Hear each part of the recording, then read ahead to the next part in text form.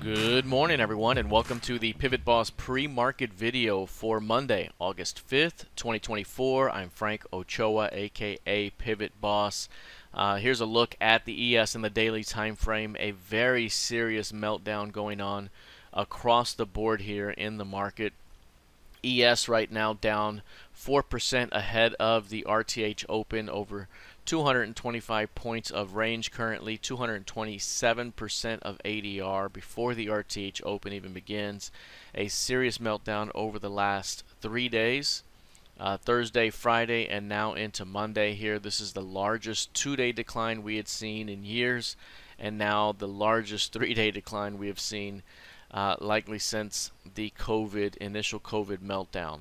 Massive weakness here. Head and shoulder pattern that is developed here in the ES has released a massive break through the neckline and is dropping us through the next major market structure zone below. One thing we mentioned Friday is the break here that has occurred at the 5400 level, at the very least, opens up a test into 5000 down below. Remember, the ES moves in 400-point market structure increments here. 5400 was the next highest here as it was working toward 5800, but the failure at 54 opens up 5000 and the previous quarter's low. That could provide a bounce point here, but a failure to hold that level starts to open up 4600 as the next major level down below that. This is a huge violation, a major break of the structure that has developed since, at the very least, last December, well, rather the last Q4 rally of last year, which really bottomed out in October and rallied into December. That major line has held this entire way on this uptrending price action. This violation, though, takes you right back toward the previous quarter's low with a shot to continue further below that. 4600 would be the next major level down below that. So right now, a major meltdown developing here in these markets. A huge impulsive move to the downside. Best case scenario from the bullish perspective would be for these markets to find a strong low and snap back toward the midpoint of the impulse move. That could provide at least a holding pattern for now and kind of stops the initial bleeding. But as of right now, this is not a market to fade. It's either protecting positions, trimming positions, or outright shorting into this selling pressure. So right now, heavy selling pressure across the board. The ES down 4+%. The NQ right now down over 5% as this market also makes a move to the previous quarter's low. At the moment, 200% of ADR ahead of the RTH Open. Down right now with a range of over 1,000 points, 1,039 points of range at the moment. Just reached a new low here in the recent hour, and you're seeing heavy selling pressure toward this previous quarter's low in the 1700 level. Violation again in that zone, and you start to open up even lower levels that can take us back toward 15K. So 17K is going to be a big time area to test, like the ES right now. Best case scenario from a bullish perspective would be some sort of bounce back to the midpoint of the Thursday high to whatever low we find, and that could provide an impulsive move and a new key range that gives us some boundaries to work with here, and we could see this thing kind of hold, but that's not likely at this moment. So that would be the best case scenario from a bullish perspective. As of right now, this market in a full-on downside price discovery phase and still has lower levels to go get up ahead. Crude oil down at the moment 1.5%, trading a new low here below the key range low. The key range low here was developed June 4th, and that key range low is 72.48. Right now we're at 72.36, below that level, taking a tumble the last several days alongside the broader market as well, and we could be looking at a test of the lows of the year. Lows of the year come into play here around 69.70, right in that zone, and then you have the Q4 lows that take you into about 67.72. That would be a key range low as well. So right now working its way downward toward that target at the moment, as this thing is now trading prices below the key range low. Again, from a bullish perspective, if bulls can reject the key range low here, there could be a bounce back toward the middle of the key range, but right now, again, no signs of a strong low in the least at the moment. If we take a look here at gold futures, this one down 1.9%.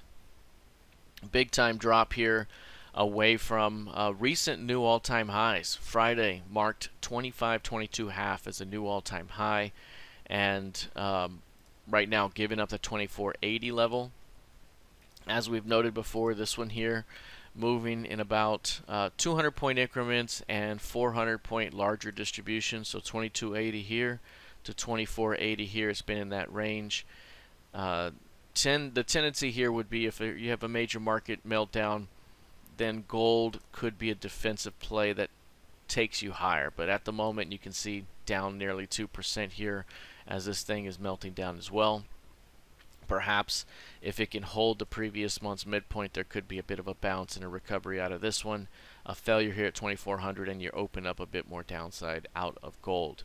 The YM also seeing selling pressure, not quite as heavy as tech or the ES, down 2.8%, but still 1200 points of range, 204% of average range. Already 1200 points of range. The RTH bell has not even rung, and it's already more than the last 2 days, which were heavy 1,000 point days. Friday was 900 and change.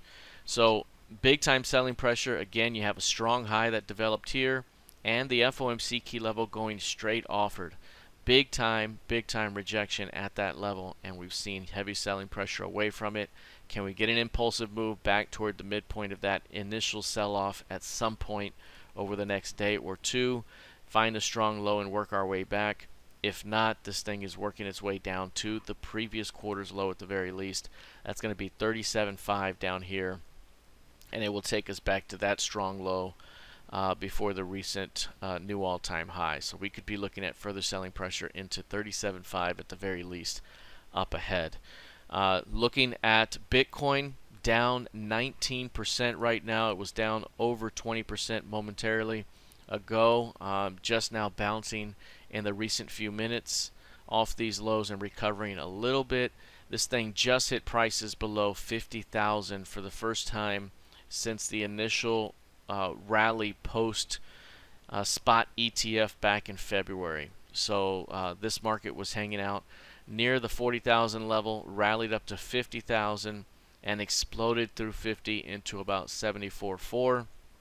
This is the first time we've come in there since February. Major meltdown. Look at the gap down on a Sunday night in the futures, taking the 200-day major offered and dropping below 50K for the first time since February. A massive meltdown here, down 19% right now, and a 10,000 point day.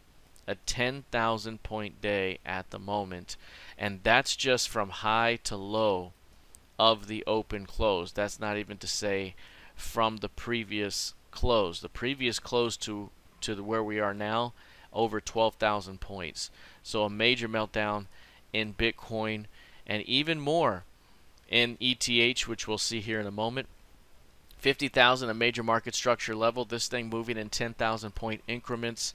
You have 70,000 here, you have 60,000 here, and then you have 50 right there and 40 down here. So is this an opportunity for bulls to defend the 50K level, or do we start to walk it back even further into 40,000 down below? That's going to be, again, something we're going to have to find out. Can this market find a strong low and bounce back to an impulsive midpoint? We have a very strong high here and selling pressure that's happened over the last week of trading. Again, can we snap back and form a new key range, or do we continue to melt down back toward 40K? Lastly, looking at ETH, this thing down 25% right now.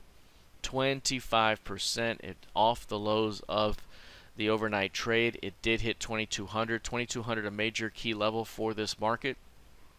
This thing moves in 700 point increments, so you have 2200 right there, plus 700, and it takes you to 2900 right there, plus 700, and you're at 3,600 right there.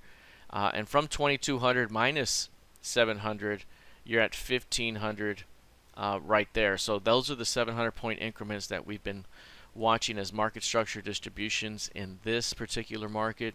It went from above 3,000 on the finish on Friday and has melted down over 760 points since that point. A current daily range of 588 points, and again down over 25% right now, 357% of ADR, and we're at the next market structure level. So again, this is an important spot right here, because if we fail through 2,200, you open up the next market structure zone below, which can take you theoretically into 1,500 down below. So this is a very important spot right here. Bulls need to find a strong low, and perhaps there can be a bounce back toward 2,900, and you can stay in this market structure zone for a while. Otherwise, you're opening up 1,500 down below. So big time zone right here, 2,200 for Ethereum. All right, that is it for now. We'll see how this develops here heading into the rest of the week. Good luck, trade well, and I'll see you in the trading room. Take care.